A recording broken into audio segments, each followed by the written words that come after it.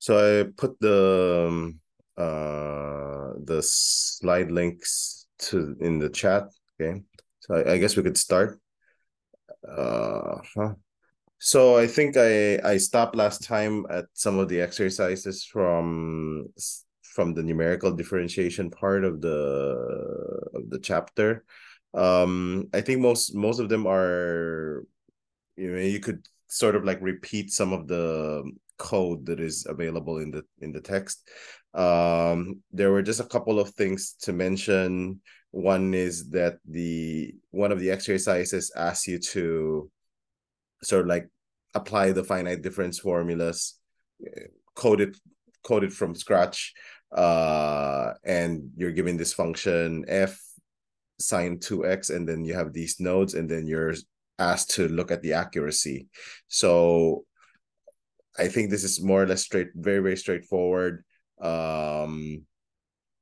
The only thing that is of note is that in section 5.4, the accuracy is not as it's not really established yet. So there's a sequencing thing that is off in this part. But in terms of computing the finite difference formulas, it's relatively straightforward. And what this shows is that the centered difference formulas are accurate up to the second decimal point, but the forward and the backward ones are not very accurate. In that sense, the centered difference formulas are preferred in this context. There would be exceptions to that, and I think I'll get to that later on. The other exercise is sort of like, if you go back to the finite difference stuff, you will notice that there are tons of these formulas, and you have to generate these weights. Okay, or at least you have to either go through interpolate, then interpolate, then differentiate to get the weights for the function values. And there's a way to get this more automatically, and it's using the FD weights function that is available in the book. So let me just show you where it is. So this is the function, okay? And one thing that is of note about this function is that it's sort of like recursively defined. So you have this, so it's a function FD weights, and then you will notice that there's another function weight here, but it uses weight once again inside the function weight. So that's something that is that may be of interest here, the way they constructed this, the code for FD weights. I didn't go through the I didn't go through the details of this function, but I just wanted to point out that one of the lines here is unnecessary. This one, you don't use it at all in this code. So it's really just a matter of applying this FD weights, and then so that you don't have to actually necessarily derive the weights by hand, and then afterwards to calculate these approximations to the first, second, third, and fourth derivatives of f in this situation. The function f is, as you may notice, if you take the derivative, it's minus e to the minus x. And then if you take the second derivative, it would be e to the minus x back again. So there would be sort of like every odd ordered derivative will be the same, and then every even ordered derivative will be the same. So that is sort of like exploited in this part to calculate the errors, okay, specifically in lines 3 and 4, okay. So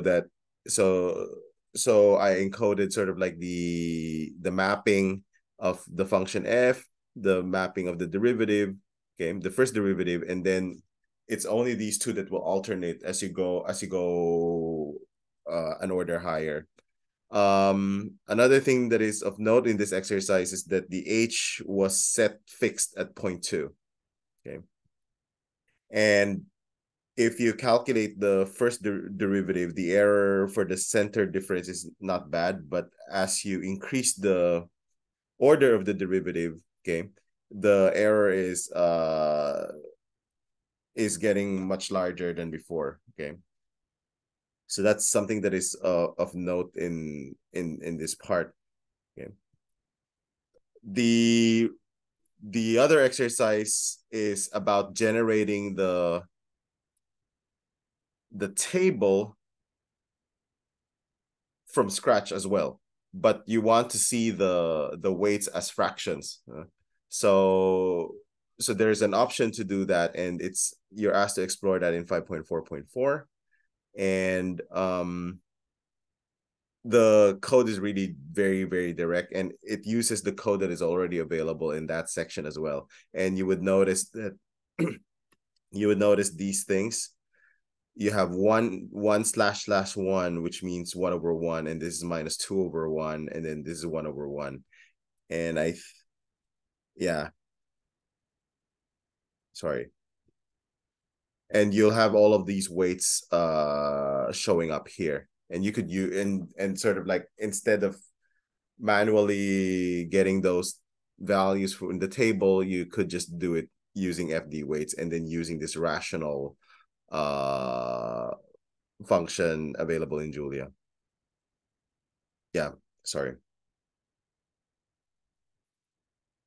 And then the other one, the remaining exercise that I did was exercise 5.5.1, where you're sort of like asked to look into the convergence, and you're also asked to look into sort of like the two kinds of errors that you encounter in numerical differentiation, which I mentioned last time, which is that when you look into how you approximate the derivative, you can push this h, the spacing between nodes, to be very small, but you don't want it to be too small.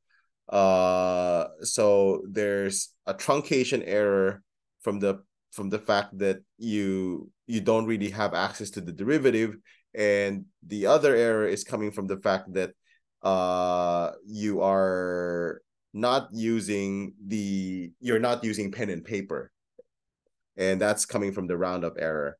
And exercise 5.5.1 gives you an opportunity to look into a graph of the total error, and you could see that the error sort of like decreases, but if you push h to be too small, you will suddenly see that the error is increasing.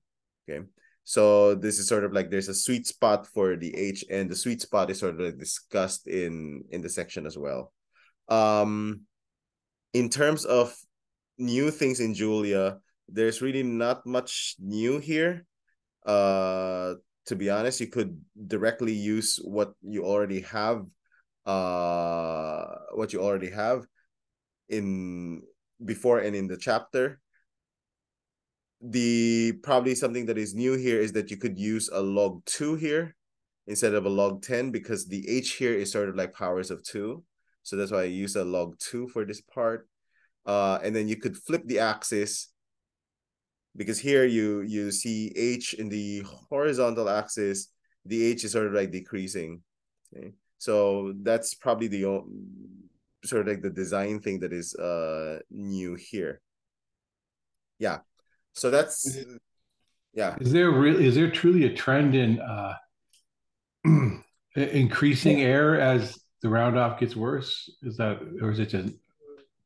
Yeah, so there's a sweet spot, Yeah, no, and there's a sweet spot, but it does get worse as you continually make H smaller because of the round off error. Okay, I got you.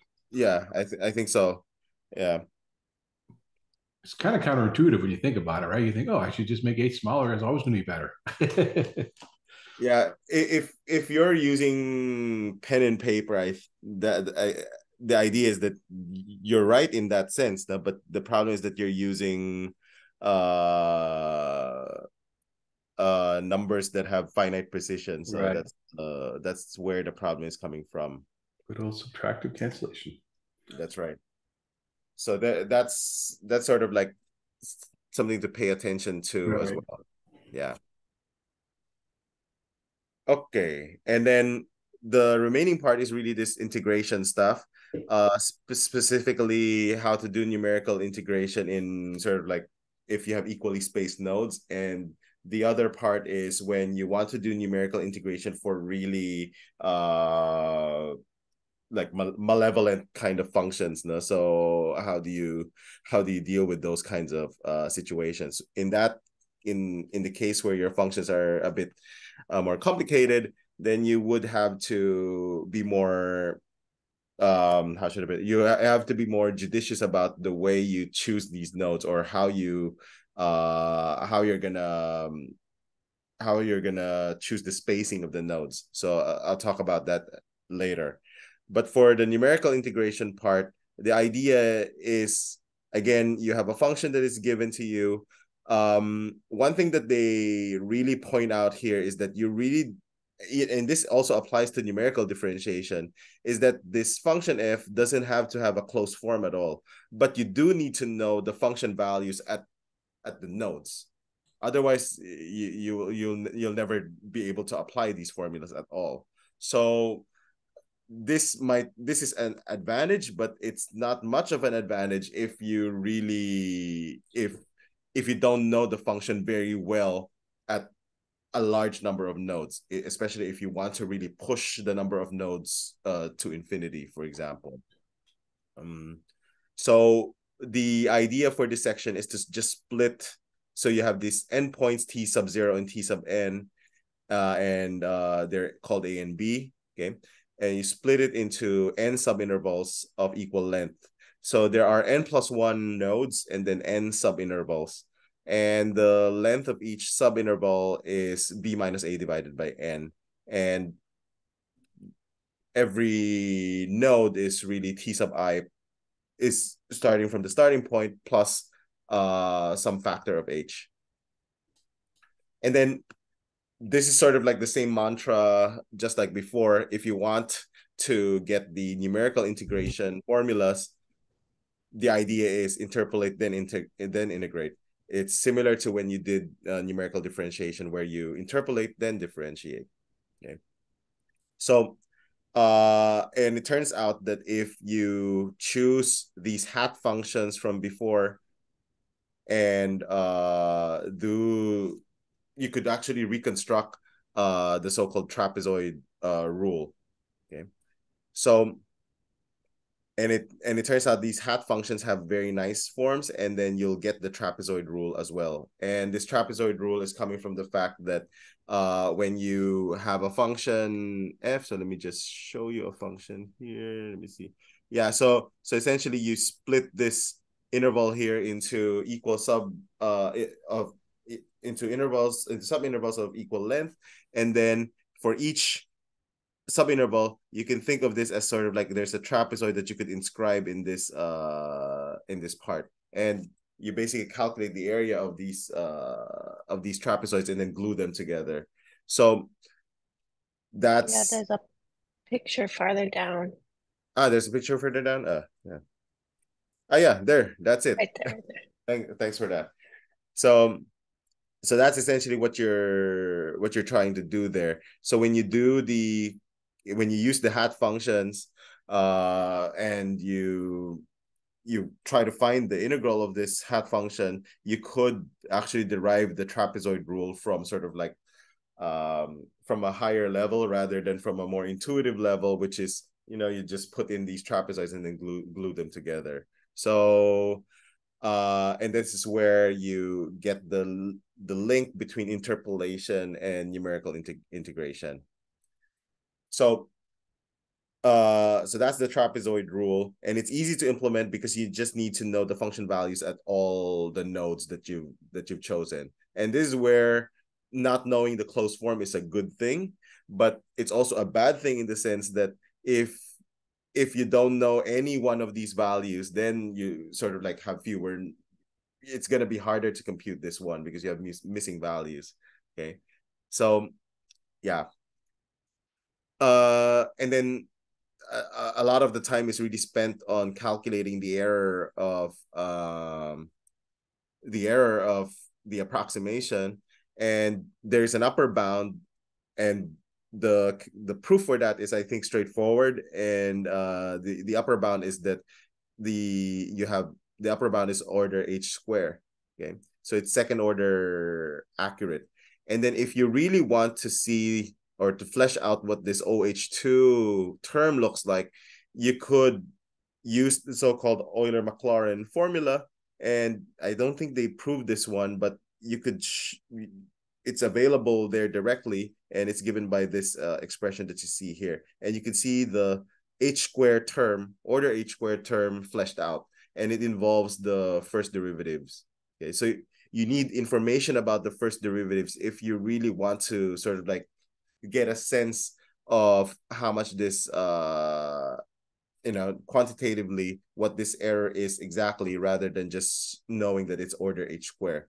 So H is something that you can control. F prime is something that you cannot control. Okay, so that's why most what people would do is to try to deal with making H as small as possible. But the bottom line is that the trapezoid rule is second order accurate. Yeah. So that's essentially sort of like the key part there. And then the remaining part is sort of like the refinements. Okay. So you could get fourth order accuracy, okay, if you have a way to get rid of this part. So if you could get rid of this part, then the remaining part will be order H4. So what I mean by that is you have to find some way to incorporate this into your calculation of the integral. So I is the true value of the integral, and then TFN is the approximation. So if I have a way to put this on the other side or incorporate this into TFN, then the remaining part will be order H4. But that requires you to know F prime. And it's not so bad in the sense that F prime could be approximated. So if you have a numerical differentiation formula for them, then you could approximate these things. You don't need to know, you only need to know F prime B and F prime A. So as long as you know how to apply those the numerical differentiation formulas at those endpoints, then that should be fine. So this is the case where a centered difference formula doesn't make sense because you're at the endpoints. So in that sense, you replace F prime A with a forward difference formula, and you because you only have values of the nodes to the right of A, and then for B you need a backward difference because you have the values of F to the left of B. So that's sort of like the idea. So you replace these things with function values F according to the numerical differentiation formulas, and then take them off from TFN. And that will give you fourth order accuracy. And this is the Gregory integration formula that you will see in 5.6.2. Okay. So if you do the algebra, you'll get that directly. The other way to get fourth order accuracy is to use what is called extrapolation, or you do interpolate, then integrate again. Okay. So the book explores the extrapolation angle, while the exercise explores the interpolate then integrate angle.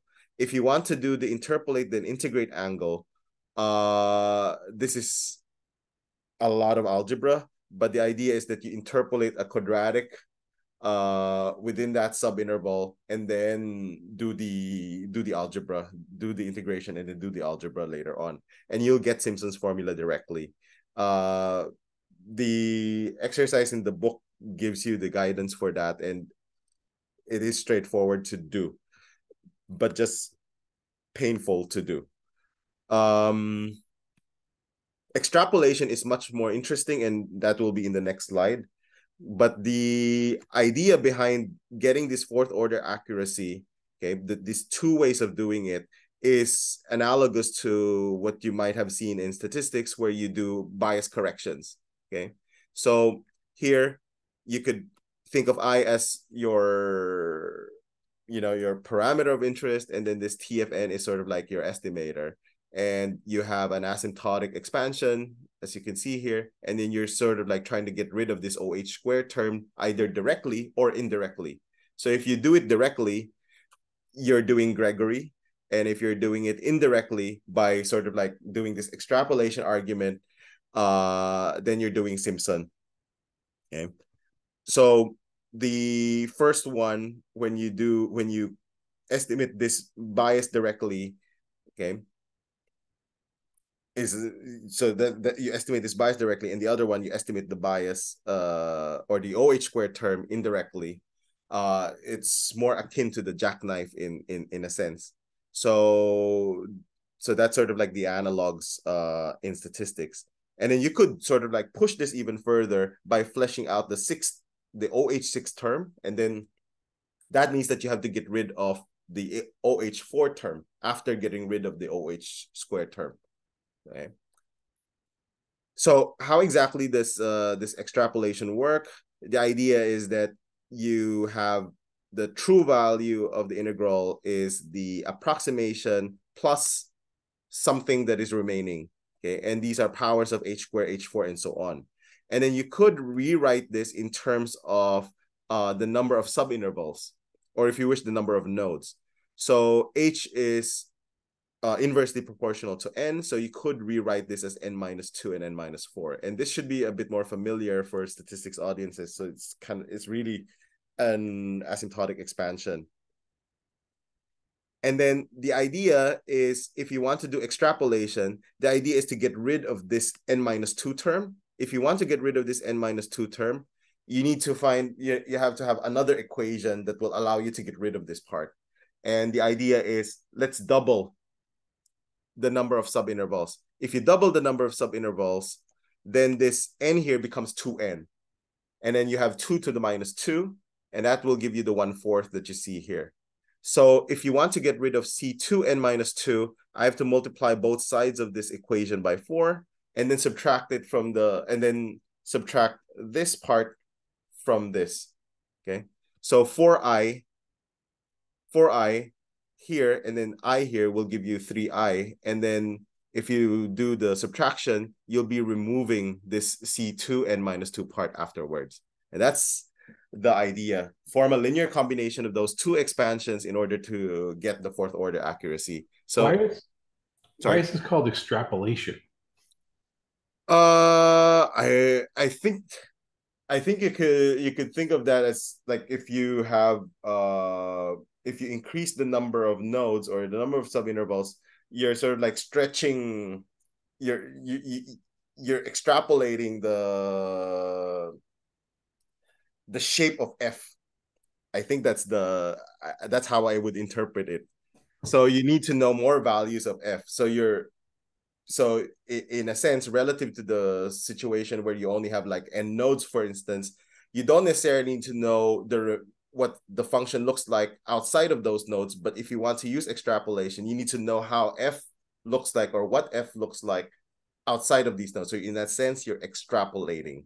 I don't know if that sounds like a cop-out, but I think that's how I would interpret it. Well, that's better than what I got, which is nothing. So yeah, I also found it a little counterintuitive because it's like infilling. Yeah. And usually in statistics we say extrapolation is on the outside, so like outside A and B. Yeah. But this is more of like an infilling, I would think about it. Exactly. So you have A and B, right? So you're really stuck in that part, right? And so if you multiply the number of subintervals, you definitely have to know what f looks like as you get finer and finer, right? So in a sense, you're extrapolating to regions where you don't necessarily know a lot about f. So that means that you need to make more assumptions about f in that set. So I think that's how I would put it. Yeah. Thanks for that.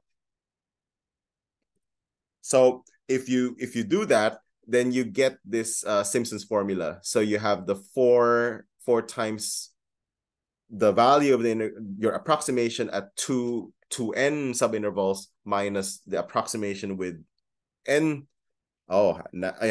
With n subintervals, where you take the difference and then you divide by 3. The 3 is coming from the fact that you have 4 times I here, and then I here. Okay. And that gives you Simpson's formula. And then you could push this even further to 6th order accuracy, but now you start with Simpson's. You double again, and then you get rid of the n-4 term to get this n-6 accuracy. And that's Romberg integration. Okay. And I think I'll skip this part, but I put some of the details in the slides actually. And the idea is that you could use interpolate and integrate. And I've already done one of the exercises in the slides as well, indirectly. And you could get to the point where you'll have an explicit form of what Simpson's formula looks like in terms of the function values themselves, rather than in terms of the approximations of the integral. Okay. And then there are a couple of things to note is that you have to show that this algebra that you've done here actually matches Simpson's formula. So again, this is purely algebraic manipulations, but you have to pay attention to the fact that if you double the number of subintervals, your H is also changing. So once you realize that, you'll be able to get the algebra correctly. Another thing that is of note related to this exercise and the previous things that I mentioned is that there's a bit of redundancy in the way you're going to be using F, in the sense that you're going to be evaluating F at the same set of points. So when you double if you double the number of subintervals, there would be places where F has already been evaluated. Okay. So in that sense, you have to reuse them. And the code available in the book effectively makes use of this fact. Okay. And then the remaining part is really just to sort of like doing these exercises. And I think I might skip this part because there's really not much new here, except for the fact that I have to sort of like manually do some of the Simpson stuff because the trapezoid rule is built in. And here clearly I didn't exploit the fact that F was evaluated already before. So this is me being lazy. And but yeah, so if you really want to refine this, you could at the cost of more lines. That's the thing that I want to point out here. This is not a problem of the book, but a problem is a laziness thing from my end. But for the Simpsons part, you really have to do it manually. Okay, that's what you would see here. But essentially, what you will see at the end of the day is that if you increase the number of nodes, of course, the error is getting smaller, but those that have higher order accuracy, like the Romberg one, you already get very, very good, very, very good convergence with just 20 nodes. Okay, so that's what you get from this part. And I think I'm gonna skip the remaining part and move to this other exercise where I'll just make a mention that it might feel annoying to see this kind of function here, but there was a point to this function that you may not realize. And it's coming from the fact here. You would notice that the Euler-Maclaurin formula has a nice sort of like pattern, and it's the difference of odd-ordered derivatives are showing up at the endpoints. And this function here in exercise 5.67, which you may feel is like ridiculous, but actually has the property that the odd-ordered derivatives, and I think the even-ordered derivatives too, they all zero out. So when you take the difference f prime b and f prime a, they will cancel out. So that's the thing that you would notice here. So in that sense, you would get almost an exact answer when you apply a numerical integration formula, and whatever is left is really a round off error. So I think that's the main point that I think is in 5.6.7. And then the other thing that I also want to point out in the code that I show for the exercise is this line here, line 8, where I put a layout. This is not in the text, but I wanted to sort of like show how to do the plots for if you want to put them on the same layout. So you have these subplots that you see here, and there's an option called layout is equal to L, where L is sort of like how you lay out the canvas, so to speak. So you can think of this. Yeah. A and B, is that what you chose, or is that you have to do it in the alphabet? Now this is one that I forgot already. Sorry, but I think it shouldn't matter whether you use. No. Oh, now I'm not sure. So I don't know now. Yeah, but And I had another question about on the other one, the step. What's the step function? Step function. Yeah, in this code.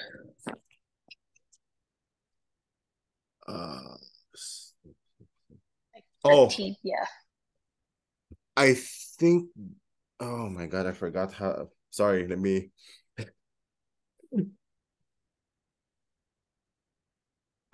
This is the increments. The increments. So like if you have 1 colon 10, the step is 1.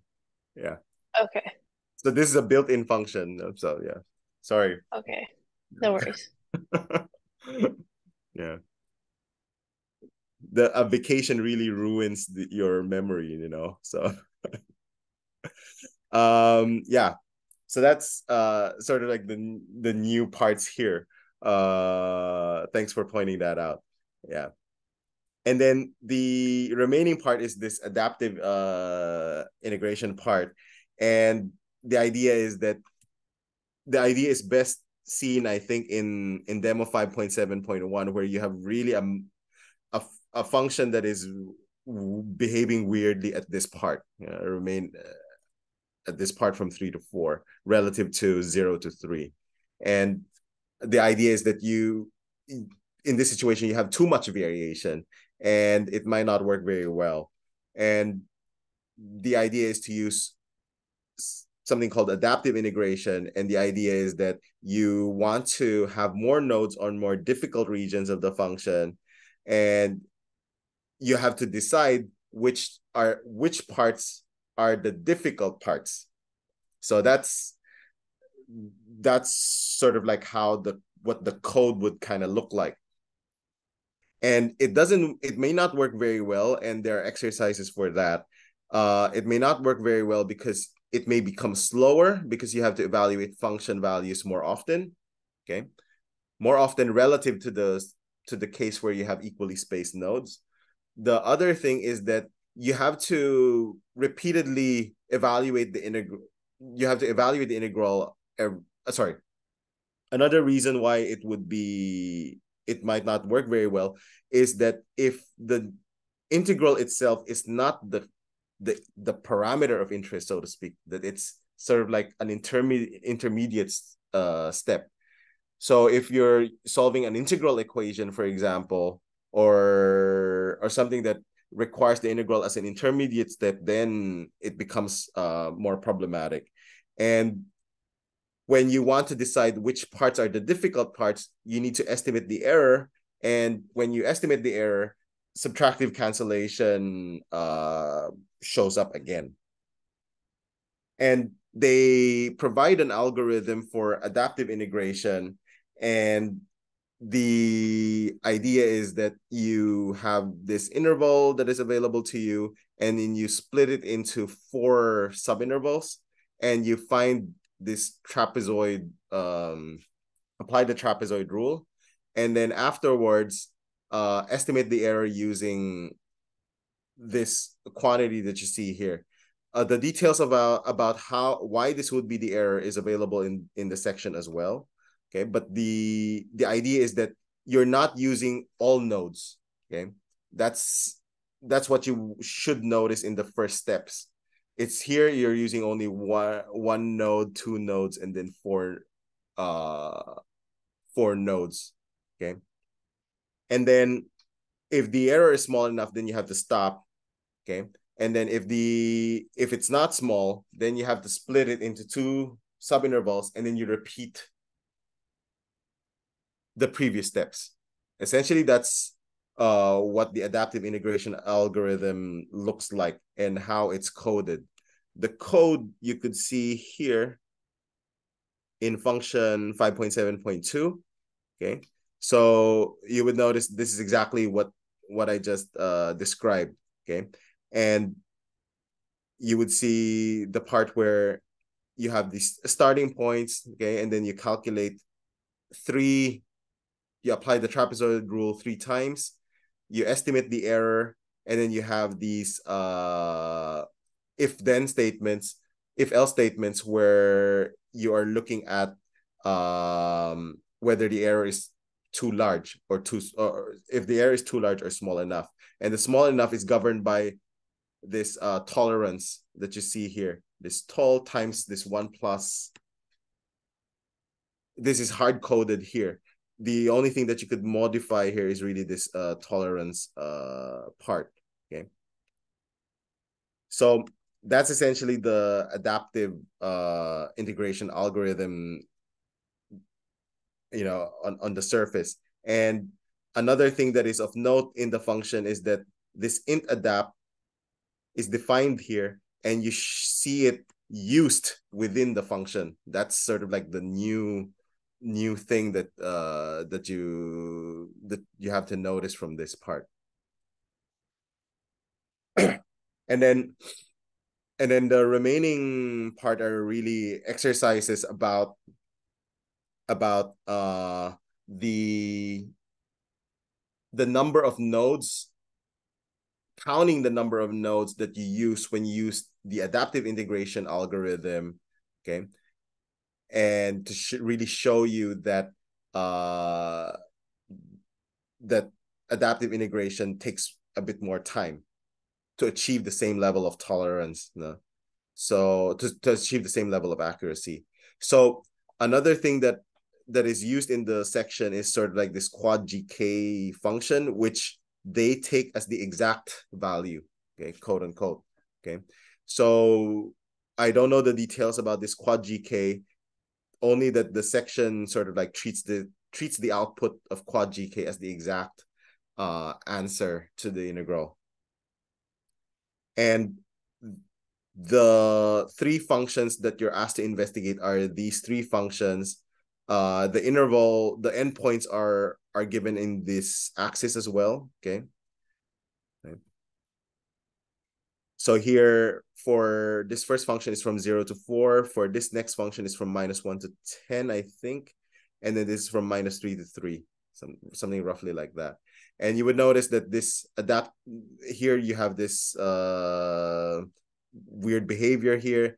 And here you have a function value that dives very, very fast as it reaches -1 from the left.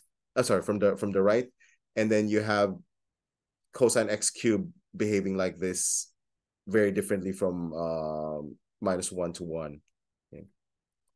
And this part is really, again, relatively straightforward. The only thing that is really new here is how to answer this exercise here, where you're asked to estimate the number of nodes that would be required based on the Euler-Maclaurin formula. And to see this, you go back to the Euler-Maclaurin formula and note that H is really B minus A over N. And you could solve for N actually in this situation, so that you could sort of like get a sense of how many nodes you're going to be using. And that's the only thing that is really new here, to achieve that absolute error of 10 to the minus 8. Okay. And I'll just mention that I hard coded sort of like the calculation, and this comes from the Euler-Maclaurin formula. You do some algebra and then code it, and you could calculate the number of nodes from there. And you would notice that here for this first function, adaptive integration only requires 209 nodes. But if you use the trapezoid rule and the Euler-Maclaurin number of nodes based on Euler-Maclaurin, you need 16,000. And then for this function, you have 205, and then this is 62,000 for if you want to use Euler-Maclaurin. Okay. If you use the trapezoid rule as by default, equally spaced nodes. Okay. And here, for this function, I got something weird. I needed 945 nodes for adaptive integration, but for Euler-Maclaurin, I couldn't calculate it because I get a complex number as a result. So I didn't really go through the details more about how, really investigating this even further, but that's where I ended for this part. And then the remaining part are really more of like exercises about improper integrals where the function, when you evaluate at the endpoint, is undefined. Similarly for this one, asking you to plot this function. And then the other remaining exercise is really what happens when you want to look into a situation where you'd only need the value of the integral as an intermediate step. So you're asked to sort of like solve for the value of x so that this thing is equal to 0.95. Okay. So that's sort of like a thing that is explored in this exercise. And you would see that you really need to adjust the tolerances to make things work. And I think I should stop here because it's 6:45, just in time. Great job. Yeah. Before Yeah. you jump, you're next, right? Correct. Yeah, I'm next. I guess I'm going to be doing the differential equations, and following week is actually a break for daylight savings time. Is that right? Yeah. And then finishing up differential equations. So. Okay, I'll sign up. Yeah. Cool. Yeah, great. So after that, how are we gonna divvy up the next ones? So we have 7, 8, and 9 next, I think, for the three of us. Yeah, let me bring up the thing because actually I'm going to be out one of these weeks. Unless it happens to be 7. Unless it's coincidentally the week that. Oh, well, that's convenient. Never mind. I think the week that I'm out is during that daylight savings time thing. So we double check that. So we're meeting next week or no? We're meeting next week, Yes. right? Yes. Yes. And then 2 weeks. No. Okay. So